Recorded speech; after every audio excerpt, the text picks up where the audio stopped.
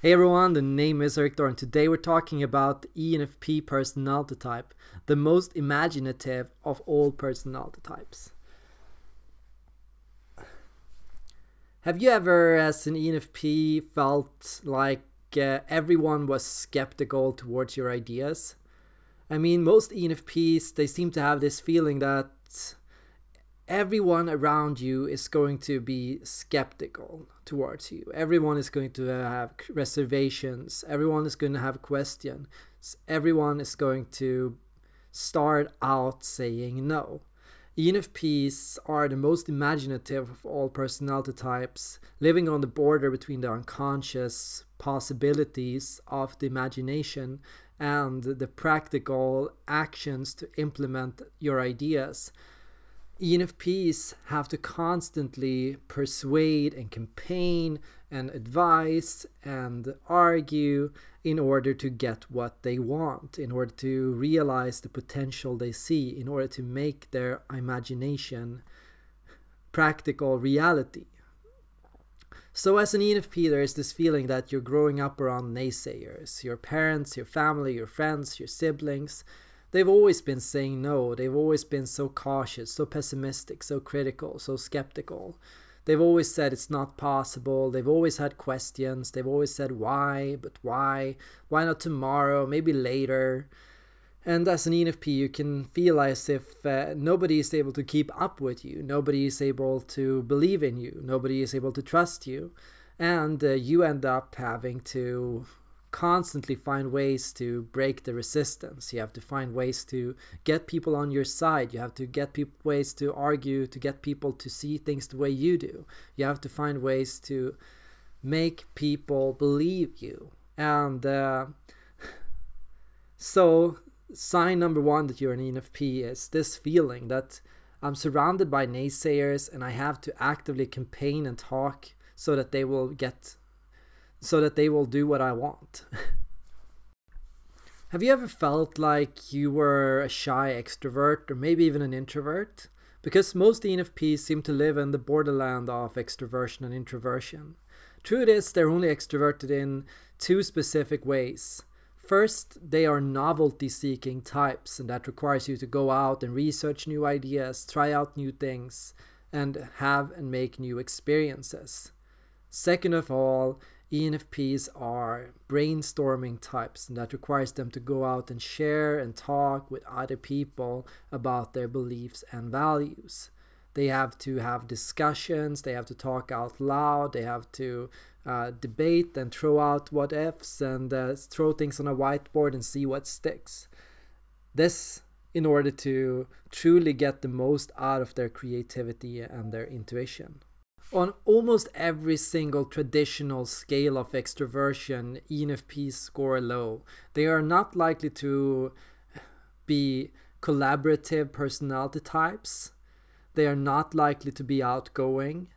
They are not likely to need a lot of social interaction. And they are not likely to be socially aggressive or pushy. Truth is, as an ENFP, you often live on the border between reality and fairy tale land. And truth is, not a lot of people live in fairy tale land or relate or feel the same way you do or think the same way you do about the world. Most other people have normal attachments to real life concerns and real life problems, and most of the time these concerns take up most of their thinking capacity and interests and hobbies and life interests. And that means as an ENFP there's often a feeling that I'm alone in this. I'm gonna have to go by myself in this. I'm gonna have to go my own way. I'm gonna have to break off from the norm. I'm gonna have to find my own place. I'm going to be weird. I'm going to be different. I'm going to be sometimes an alien to other people. Other people are going to think I'm strange. Other people are going to see me as an oddball or a strange unicorn or a magical creature and not as a normal person. And I'm going to struggle to have normal conversations with other people and to talk with other people and blend in, because I wasn't meant to blend in. I was born to stand out, but I also don't really like to be seen. So if I'm going to stand out, I'd rather be standing out somewhere where not a lot of people are going to look at me. Sign number 3, that you are an ENFP. Hey, that rhymes. ENFPs have multi-track minds, multi-dimensional minds that go in multiple different directions. They can have conversations about multiple different topics. They can jump between and explore different parallel options at the same time. They can hold different variables in their heads. They can see change, and they can change their minds as they talk. They can come up with new ideas. They can go from one point to another. They can see and think several steps ahead. A lot of time ENFPs might confuse their ability to predict the future with introverted intuition, but if it's pattern recognition, if it's tracking step by step what's going to happen, it's extroverted intuition. And extroverted intuition is something that is in its nature multilinear and scattered, where introverted intuition is something that is cohesive, holistic, and synthetic. So what the extroverted intuitives enjoy doing, and what the ENFPs in particular love doing, is collect new ideas, new Pinterest lists, new maps, new calendars, new book lists, new lists of things you want to buy, clothes that you want to get, things you want to try out, places you want to visit, adventures you want to go on, restaurants you want to experience. The ENFP mind is one that focuses on realistic impossibilities, and realistic impossibilities, that's something you can feasibly do in the real world that is going to be very difficult to achieve and often very far off or very hard to make happen. It's not going to be the average option that's next door. It's going to be something that requires a bit of an adventure or a journey. You're not going to know how to get there. You're not going to know what steps are necessary. You're not going to know exactly what the most smooth way to do something is. But the ENFP mind is extremely skilled at naturally logistics because of this. They're good at spotting ways to solve problems. They're good at figuring out how to jump over the fence, good at finding secret paths to take or new tricks to use to get ahead or to do something quickly. Sign number 4, ENFPs have fast intuition and fast emotional processing. That means they can get upset quickly, they can get sad quickly, they can get happy quickly. Their minds, their ideas, their feelings grow and mature and change very easily. They can go from feeling bad at one minute to feeling good another. They can unexplainably jump from happiness and joy to sadness and pensiveness and melancholy. And this is just a natural part of the ENFP, as the ENFP scrolls between and jumps between different feelings, different compartments in their mind and in the world. They meet people that make them sad, they have bad experiences, they have failures, they go to places that don't live up to their expectations, they go to places that surprise them, they find and try things that turn out to be better than they thought, they get hung up on a problem or get stuck on something. And as an ENFP, you hate feeling stuck and it makes you feel terrible. And ENFPs, they change their minds and they change their emotional wiring, and they constantly go over their processing all the time as it happens in real time.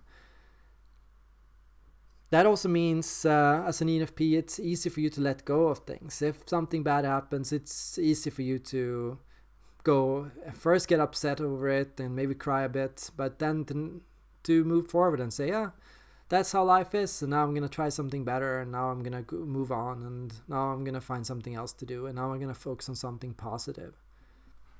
So as an ENFP, that's a superpower, and it's something that's going to throw other people off. Sometimes people might think just because you changed your mind or because your feelings can be a bit all over the place that you're not consistent, or that you're fickle, or that you don't have real feelings, or that your feelings are less real, or that your ideas are less important.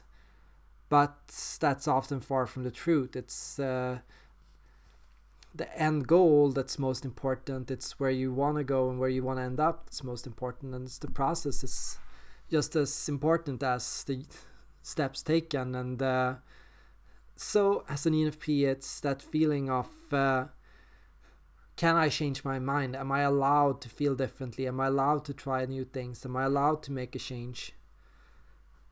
Am I allowed to feel a certain way? And this feeling that other people want to control when and how you express your feelings, or how you share your ideas, or how you speak, or how you say something, or how you do something. And that can be really annoying because, yeah, as an ENFP, you don't want to feel controlled. And you don't want people to tell you how to feel or how to do something. So, yeah, as an ENFP, it's very important to say, sorry, I can't feel the way you feel. Sorry, this is how I am. Or not even sorry, this is just who I am, god damn it. This is just me. I am like that. And do you accept that? And yeah, you just have to accept that. You know the saying, the more the merrier? For an ENFP, it's often the other way around. The more people to manage, the more people to convince, the more people to get on your side, the more complications, the more people that change our plans, the more variables to consider, the more alternatives, the more opportunities, the more possibilities. One person doesn't like that, another person likes that. How do I get all of them together? You know, it's exhausting. And because of this, ENFPs are unlikely to tick in that box of I like to be at a big party with lots of people.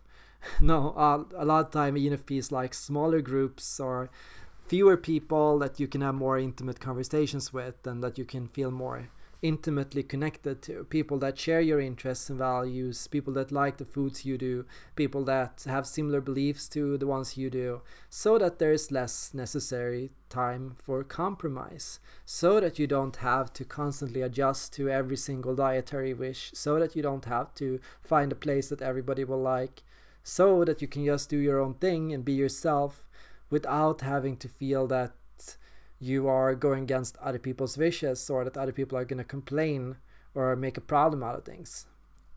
ENFPs ideally want to feel connected to other people, and they have extroverted feeling in the sense that they value connections with other people and value having similar interests to other people, but they are not extroverted feeling types in the sense of compromising to fit in with society and with what other people think and what other people want. Rather, ENFPs are individualists, feeling perceiving types that have their own opinions and strong opinions about what should be done, what's right and what's wrong. And that's why a lot of time, and this is sign number 6 that you're an ENFP, you're going to ask people for their opinion, and then you're going to disagree with them. And you're going to say, this is my opinion. Part of it is because you're a rebel and you like to go against the flow and you enjoy disagreement. You enjoy having a different opinion.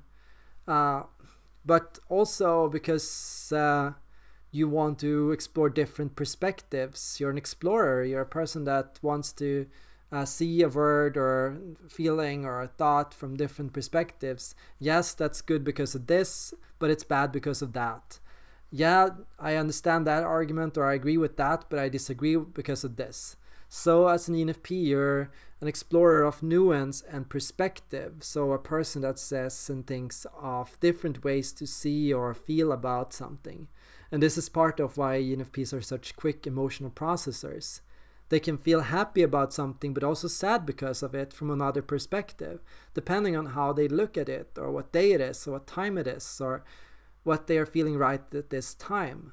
So ENFP's feelings and their intuitive process is quite complex because they explore something from multiple different perspectives. They are a democratic unity of people and individuals crammed into one person.